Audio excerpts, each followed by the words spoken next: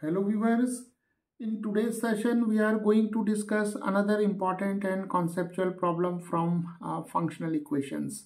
So here in this session we are going to discuss this problem in which we are given a functional equation, that is f of xy is equal to 2 times f of x minus f of x over y for all x and y belonging to the set of positive real numbers, and moreover here x and y are not equal to 0.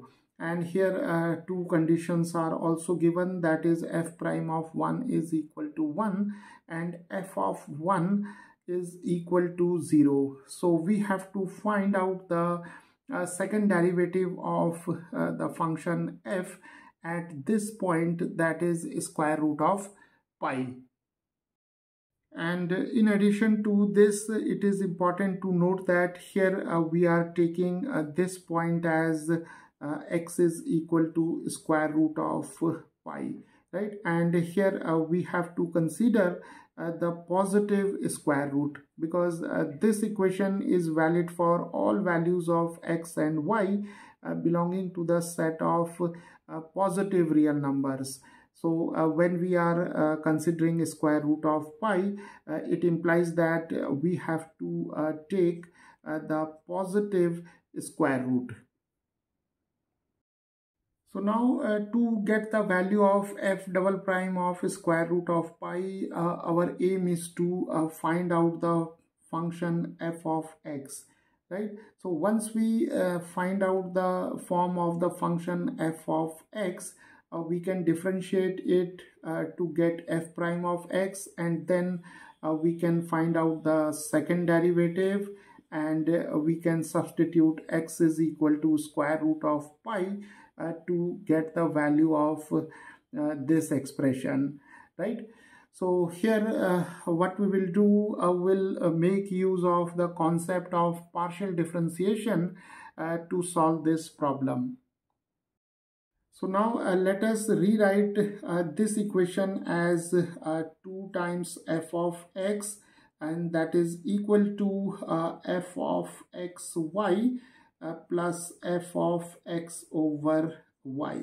So taking this term, that is minus f of x over y, to the left hand side, we can now have this equation, right? So now let us differentiate both sides partially with respect to x. So what we will get, we have 2, then we have del by del x of f of x, and here we have del by del x of f of xy, and here we have the derivative, that is f of x over y.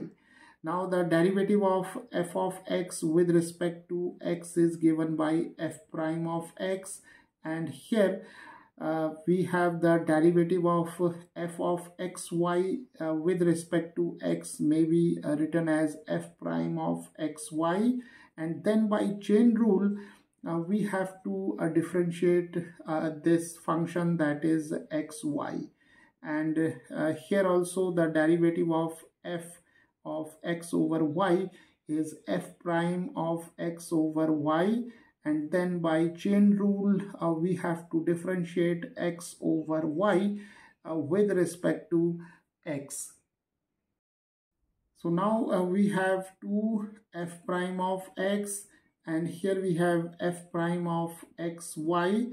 Now we have to find out the partial derivative of xy with respect to x, so we can take y as a constant. So we have y and the derivative of x with respect to x, and similarly here we have f prime of x over y, and here we can take y as a constant, so we have 1 over y and del by del x of x. So we can now write 2 times f prime of x, here we have f prime xy, and here we have y simply because the derivative of x with respect to x is 1, and here we have f prime of x over y, and the derivative of x with respect to x is 1. So we can now take this 1 over y in front of f prime of x over y. So now we have this equation. So let us call this equation as equation number 1. So in the first step, we have taken the partial derivative of both sides of this equation with respect to x. Now let us differentiate this equation partially with respect to y. So we have 2, and here we have del by del y of f of x. Then here we have del by del y of f of x y. And here we have the derivative, that is fx over y. Now see here, f of x is a function of x only, and we have to take the partial derivative of f of x with respect to y. So here f of x may be taken as a constant, so the derivative is 0. So here we have 2 times 0, and here we have f prime of xy, and then by chain rule we have the derivative of xy, and here also we have f prime of x over y, and by chain rule the derivative of x over y. So here we have 0, and here we have f prime of xy, the derivative of xy with respect to y. Now we have to keep x as a constant.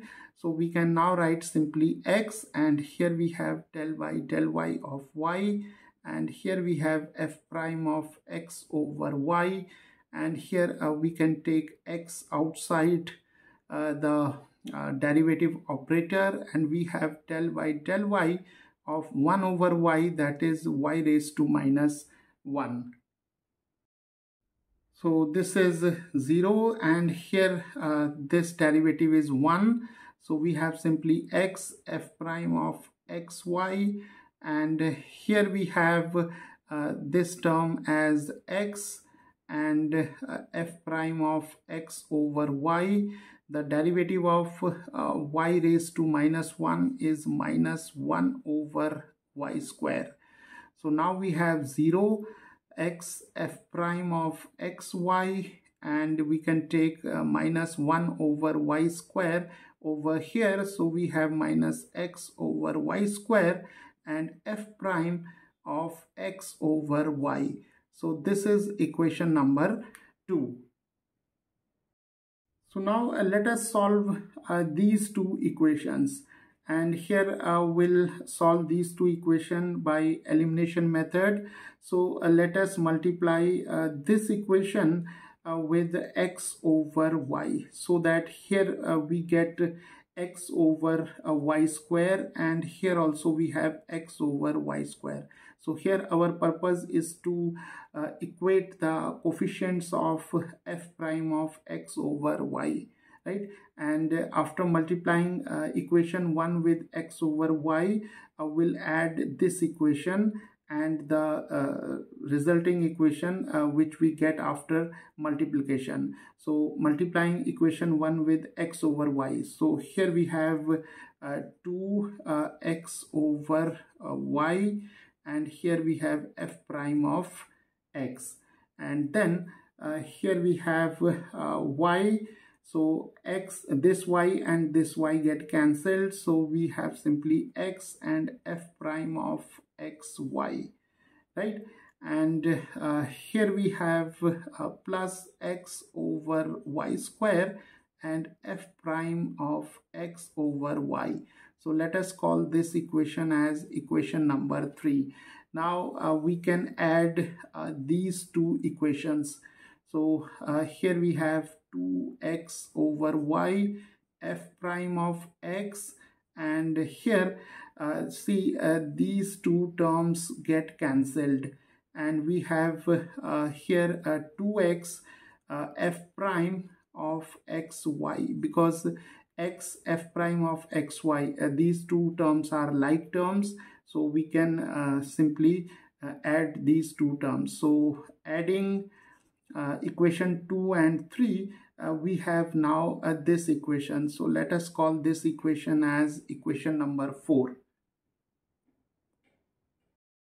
So now cross multiplying here by y. So we have 2x f prime of x, and here we have 2xy f prime of xy.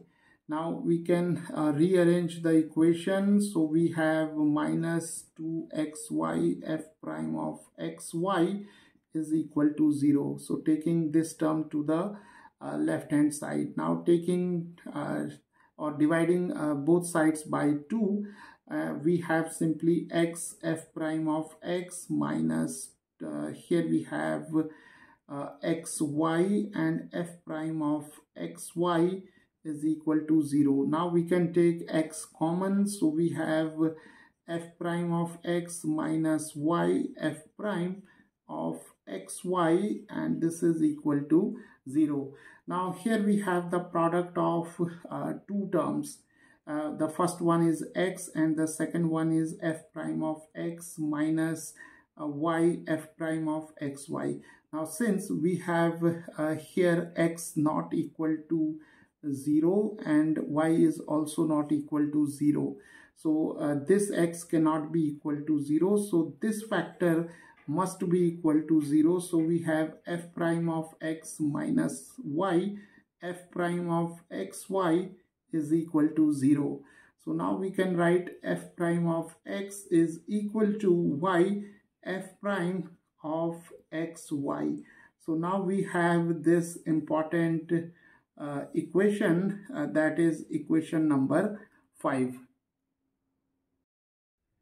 So now let us replace y by 1 over x in this equation, that is equation number 5.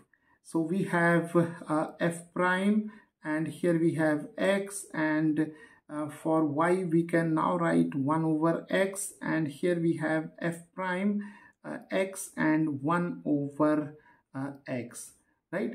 Now here this x and this x get cancelled, so we have f prime of x is equal to 1 over x and f prime of 1.